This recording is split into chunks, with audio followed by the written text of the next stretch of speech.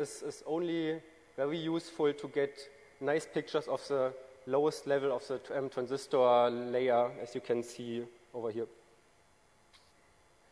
So after the polishing or etching, you have to make pictures of the chips. So at this structural whites we are actually working on, we still can use optical microscopes. So magnification between 500 and 2000. It's what we are using right now. Yeah, the interesting part is that every part of this process could be done with equipment which is really cheap. So the most expensive part over here is a microscope, but if you are interested in playing around with microchips, $1,000 shouldn't be too much to invest. Yeah, let's mention though that this only gets you chips up until like 5 years ago. Everything that's manufactured in a newer technology, you need better than optical microscopes for. Yep. So if anybody has access to a scanning electron microscope or anything of this type, we definitely need you to get involved in this hacking to take some nice pictures, high resolution at sub-optical magnifications. Exactly. Yeah. Right now, also the last chip we were working on was at a structural white around 300 nanometers, and everything below the wavelengths of visible light, so everything below 500 nanometers, it's nearly impossible to look at with the optical microscope. There are some special kinds of optical microscope called confocal microscopes. The advantage of these confocal microscopes is that they can make sharp pictures of each individual layer. As you can see on the right side, there are the blue one, and is the top layer, the top metal layer. The yellow stripes down there are the second metal layer, and down there is the third metal layer. Yeah, and if you have only two interconnection layers, you don't really need to polish to that layers if you have a confocal microscope, but they are still more expensive and not very easy to use. As Karsten already mentioned, below 500 nanometers of structural white, you will get to other kinds of microscope, for example, the scanning electron microscope, or as you can see here, a focused ion beam. With this kinds of microscope, you have magnifications up to 20,000, 50,000, so there shouldn't be no limit right now to have a look at newer chips. But also, like the confocal microscope, this kind of equipment is really expensive. Yeah, next step, if you have the pictures of each layer, the single pictures, you have to stitch it. The problem is with a normal camera, at this magnification on the microscope, you will get images, image sizes of around 100 by 100 micrometer. And for a chip of around 1 square millimeter, we have 10 by 10 or 20 by 20 single pictures, single images, and they have to stitch together. We did it with a free tool called HAR. That's a tool from panorama photography, but it was not really easy to handle. So Sven wrote a really cool program which is doing exactly the stuff which HAR does, just stitching pictures together and get rid of the tilt of the pictures. And yeah. Karsten will show a slide demo. Do you want to show it? I can.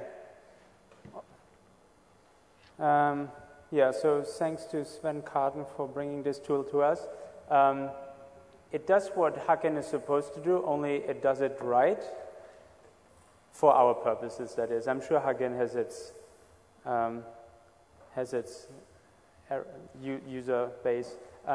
So here we're looking at two pictures. that have a slight overlap, and we want to stitch those together into one picture. So the pictures have to not only be moved on top of each other, but one has to be slightly rotated because you'll never get them perfectly parallel. You start off by setting 2 control points. So you see this structure over here is the same as this over here, right? So we set a control point at this dot, and we'll set it again on this side, slightly adjust it with the arrow keys, and we'll move on to the next control point. Should be as far away from the first one. So down here, we see this structure here and here. You guys see that? That this is the same dot? So we click here, we slightly adjust it. I think this is pretty much perfect. And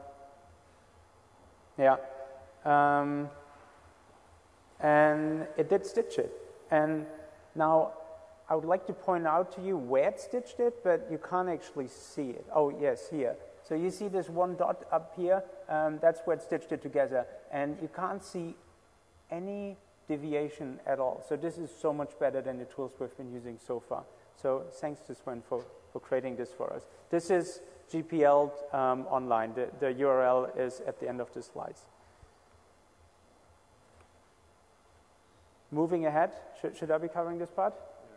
So yeah, now moving ahead to the second part of the reversing process, the recognizing structures in the images we're taking. Let me first point out that a chip is full of patterns, recurring patterns. Whenever the same function is used on a chip, and there's only very few functions, then the same instantiation of this function is pulled from some library. So very similar to assembly code, where the same instructions will be occurring over and over again. These are the assembly instructions. So this function, for instance, occurring 4 times in this image, is actually the same function pulled from a library. And wherever the structure, patterns, the computer can be tremendously helpful in recognizing those. In the case of these gates, we just use face recognition software. We tell it up here, this is a face, where are other faces in this picture? And it will find all of these. We do that for every single logic function, and we get a map of where on the chip the logic functions are, right? So that doesn't yet tell us what these logic functions are, but at least we know the families and where they're spread out. To find the functions themselves, we have to look into one of these cells and figure out how the transistors are connected to each other. To anybody who ever did VLSI design, this is trivially recognizable as a NAND gate, as is this, as is this. They're actually very similar. You can in each of those see the same setup of the 4 transistors. If you haven't studied VLSI ever, no worries. These are reoccurring on every chip, and we documented a couple online already. So no need for you to learn it.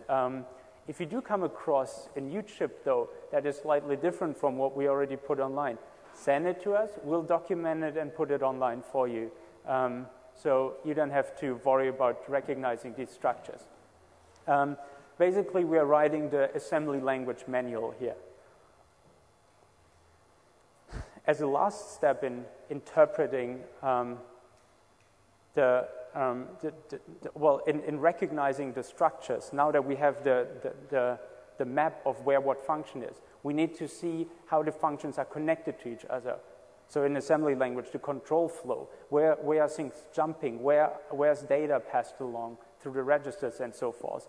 These are just metal stripes that we've been seeing in a picture earlier that are connecting these different logic function blocks. And there's several layers of those, and they can be interconnected, and it's just a huge web of metal connecting blocks. Of course, the computer, again, can help us here tremendously, because this is very cumbersome work. And we did implement a tool